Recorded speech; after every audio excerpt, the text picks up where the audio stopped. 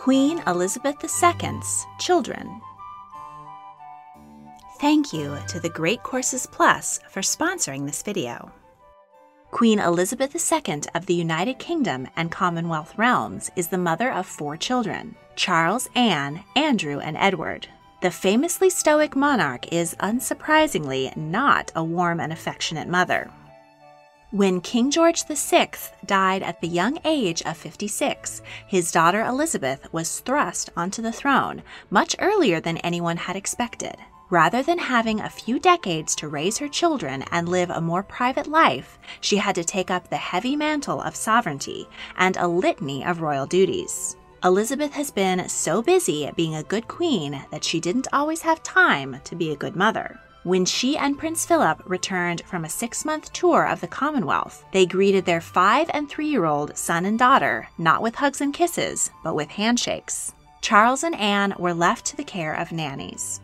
They saw their parents only briefly after breakfast and tea time. Duty and rumors of infidelity also put a strain on the royal marriage. But 8 years into her busy reign and 10 years after the birth of Princess Anne, Elizabeth and Philip fell back in love, and the results were 2 additions to the family, Andrew and Edward. The more established and relaxed queen had an improved relationship with her younger children. She said what fun it is to have a baby in the house again, and even gave the nanny 1 night off a week and cared for her sons herself. As the children grew up, so did the media. Tabloids and television demanded more insight into the lives of the royal family than ever before. The mystical reverence of monarchy was lost, and the Queen's children became real-life soap stars as the press hungrily followed their every triumph and tragedy. The privileged princes and princess were expected to be charming yet accessible, and to exemplify the perfect family. Standards that, through divorce and scandal, proved impossible to live up to. Let's take a look at the lives of Queen Elizabeth's 4 children. Charles, Prince of Wales. Charles was born at Buckingham Palace on November 14, 1948. When he was still a baby, his father's naval career took him to Malta, and his mother traveled there as well, leaving Charles behind in the care of his grandparents and the royal nannies.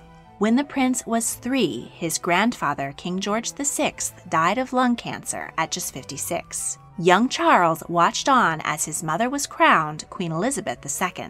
He in turn became heir apparent and Duke of Cornwall, Duke of Rothesay, Earl of Carrick, Baron of Renfrew, Lord of the Isles, and Prince and Great Steward of Scotland.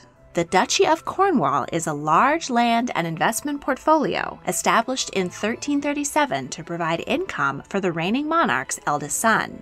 It is currently worth $1.25 billion. Charles was a sensitive and serious child who never got the affection he so desperately needed from his parents. They, in return, couldn't understand their son or his demands on their attention. When Charles was 4, his mother attempted to share with him her favorite pastime, horseback riding. But the large, fast animals scared the child, and Elizabeth gave up on the attempt to bond with her son. Royal children of the past were educated at home by private tutors, but it was felt that the future king should have more exposure to the world outside the palace.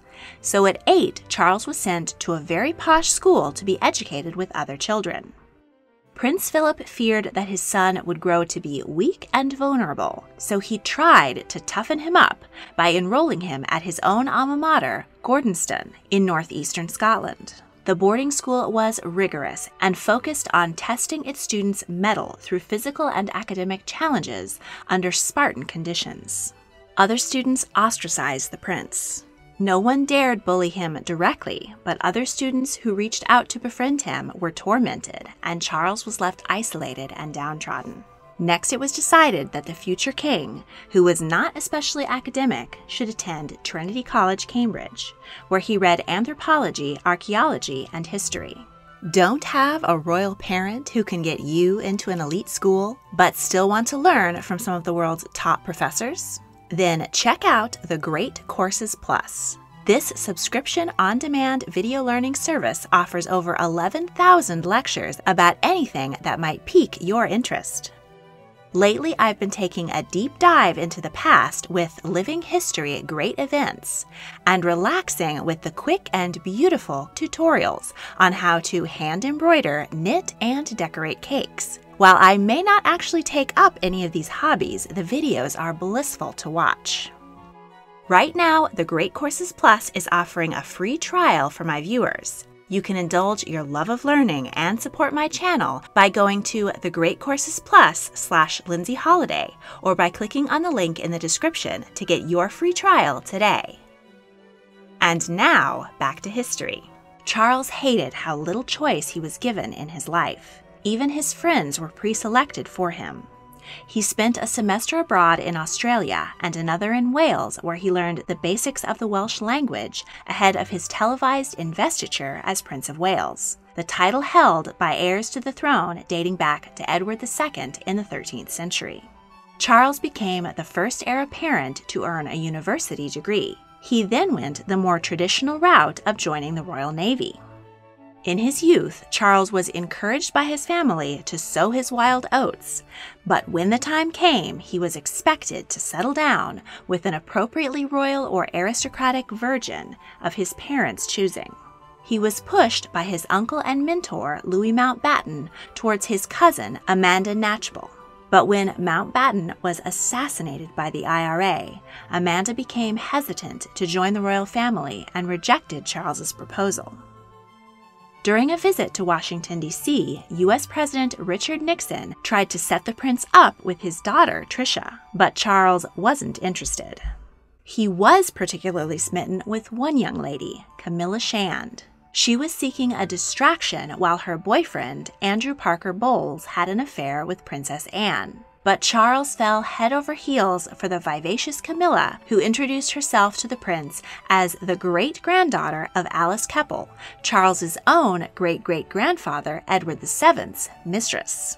Camilla was not seen as an appropriate bride for the future king, so the royal family pressured her to break things off with Charles and marry Parker Bowles.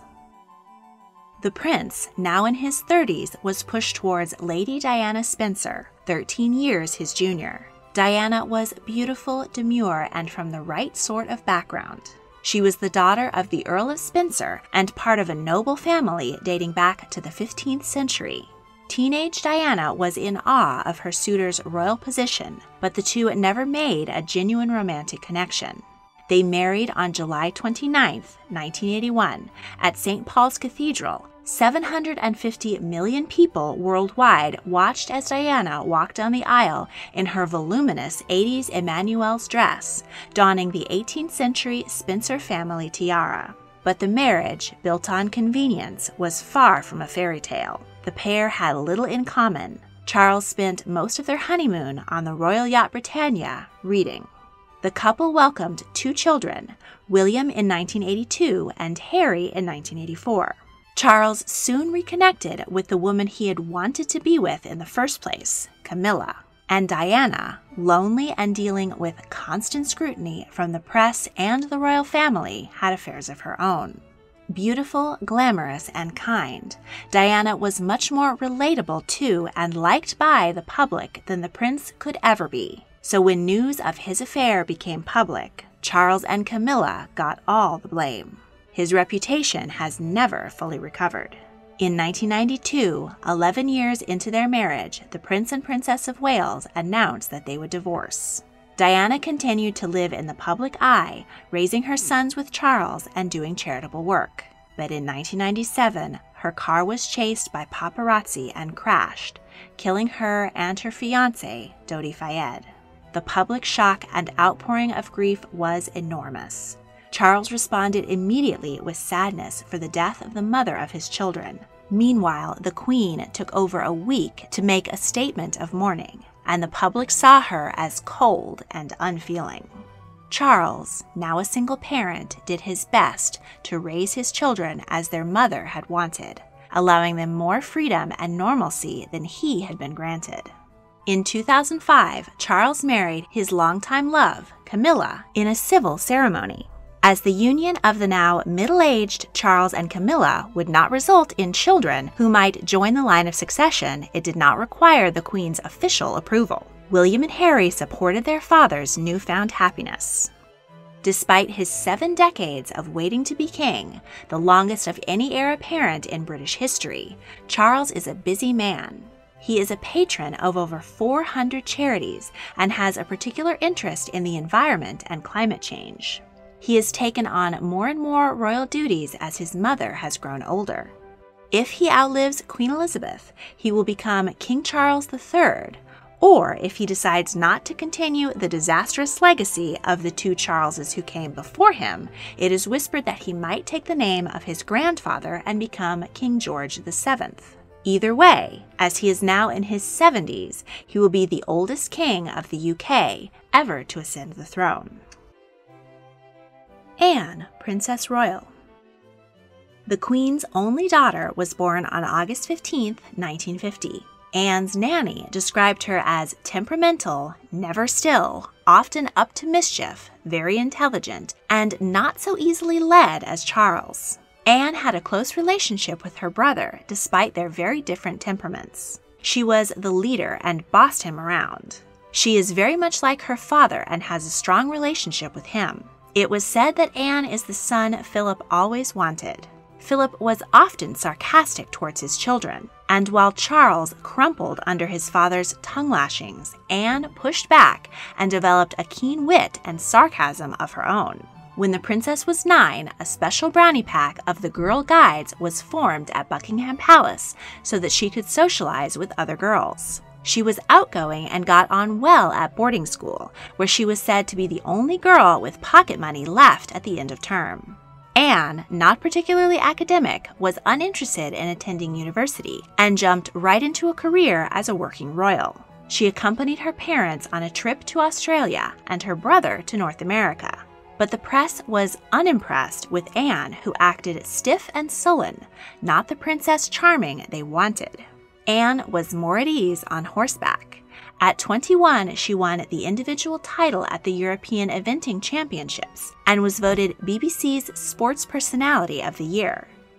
Anne dated a few eligible bachelors and was allowed more freedom than her older brother in who she socialized with.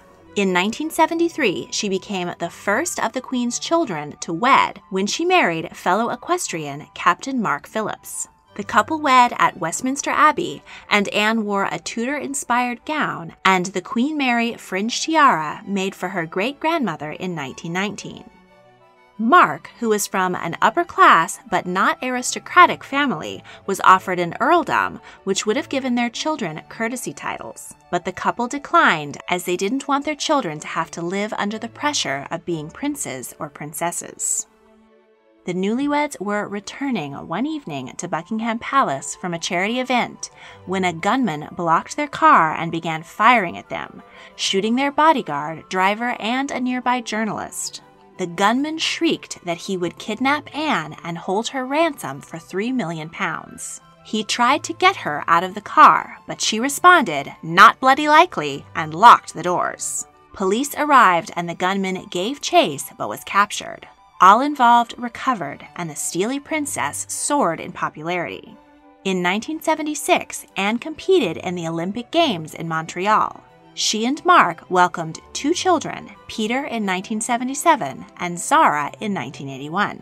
The princess is hardworking and takes her role as a royal very seriously. She is dedicated to doing good in the world and has taken numerous trips to Africa in support of her favorite charity, Save the Children.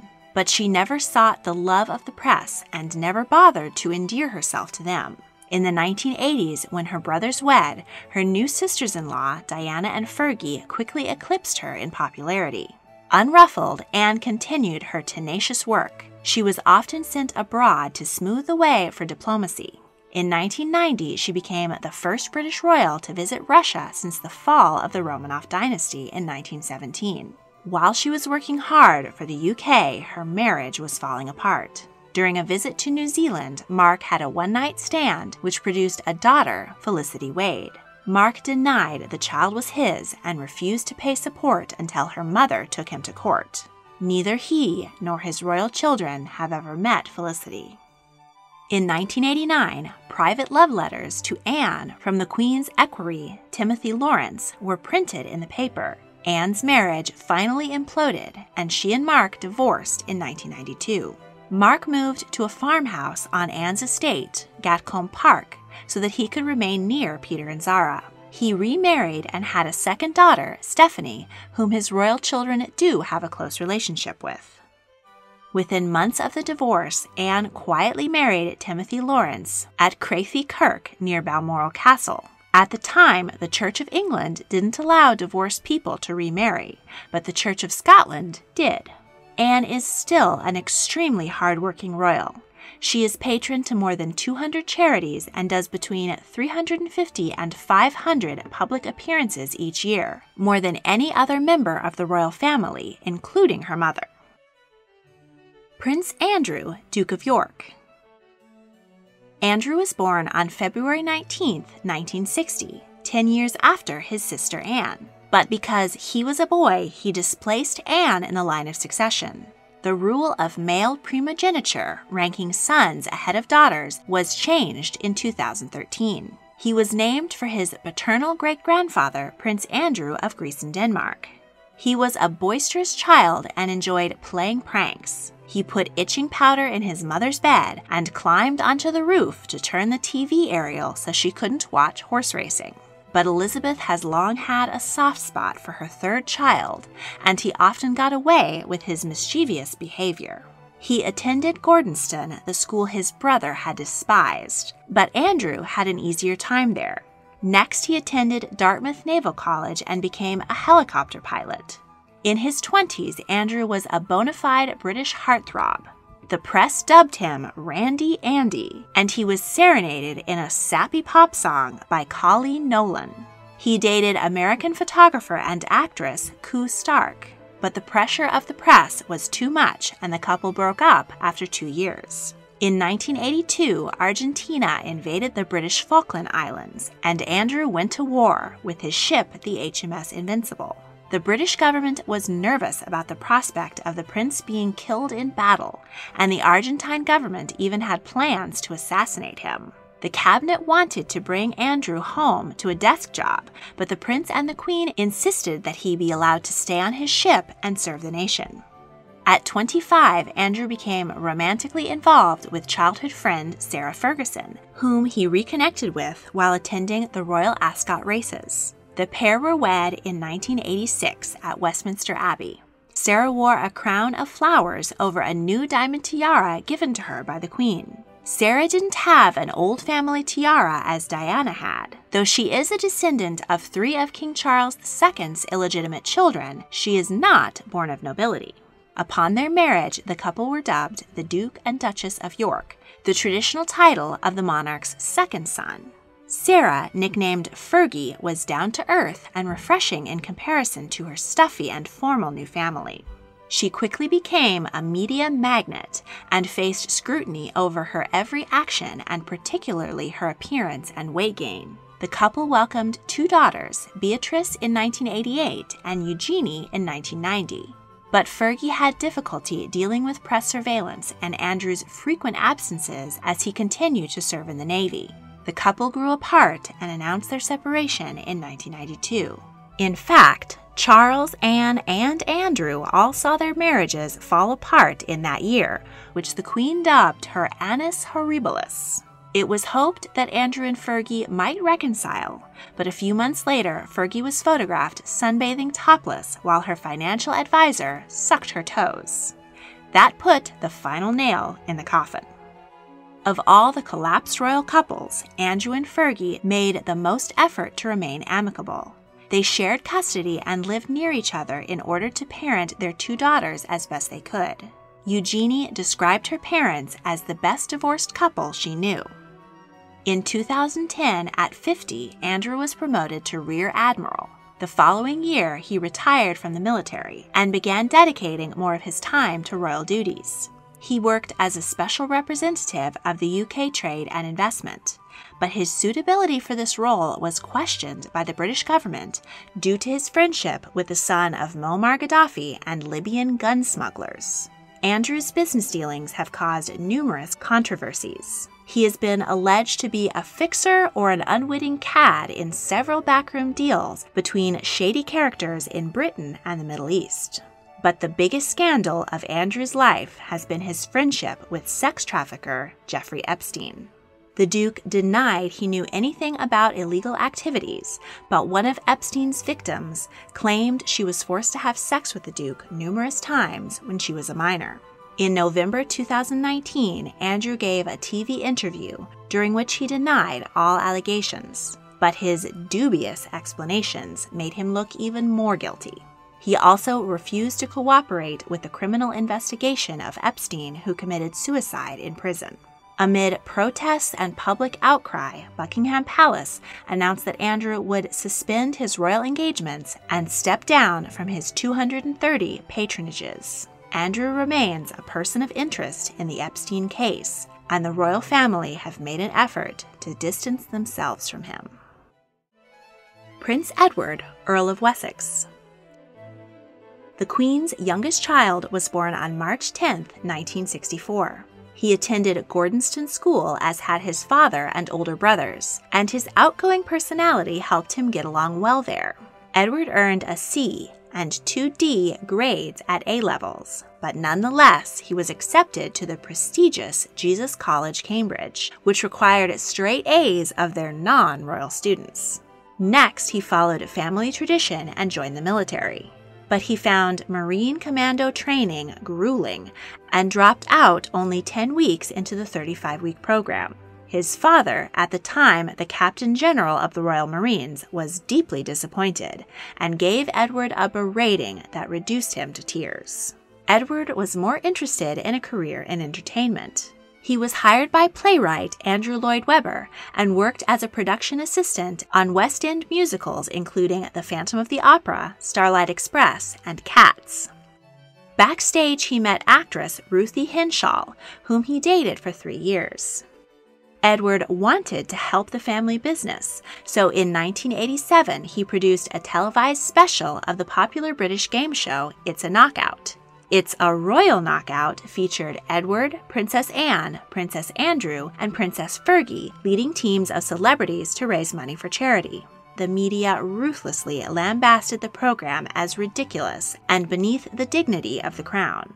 In 1996, Edward launched Ardent Productions, which created documentaries and dramas. The films he created were poorly received in the UK and seen as stodgy and out of touch, glorifying old-fashioned upper-class society. They fared better in America, where the British aristocracy was more romanticized. Only one documentary about Edward's late uncle, the former King Edward VIII, sold well. In 1993, the 29-year-old prince met Sophie Rhys-Jones at a charity gala. The couple dated for 5 years. Sophie was the head of a public relations firm and handled the media attention with grace and competence. When Edward proposed and the couple married, Sophie was already well adjusted to life in the spotlight. They wed on June 19, 1999, in St. George's Chapel at Windsor Castle, in a relatively small and stylish ceremony. The Queen created her son and new daughter-in-law, Earl and Countess of Wessex. It is traditional for sons of the monarch to be made dukes, but Edward and Sophie preferred a lower rank so their children could live a life of reduced pressure. Edward and Sophie welcomed 2 children, Lady Louise Windsor, born in 2003, and James Viscount Severn, born in 2007. In 2009, Edward shuttered his production company after posting 12 years of financial losses. The prince has since joined the family business and is a full-time working royal, taking over several patronages and appearances from his father as Prince Philip steps back in his 80s and 90s. Edward and Sophie also established the Wessex Youth Trust, which supports charitable work to benefit young people. In the next video, we will meet the 8 grandchildren of Queen Elizabeth II, from the glamorous life of the future king to the minor royals who, though they grew up in palaces, must make their own way in the world. If you enjoyed this video, please like, subscribe, comment your thoughts, and check out my other royal history videos. If you really want to help, please consider supporting me on Patreon. A link is in the description. Thank you for watching.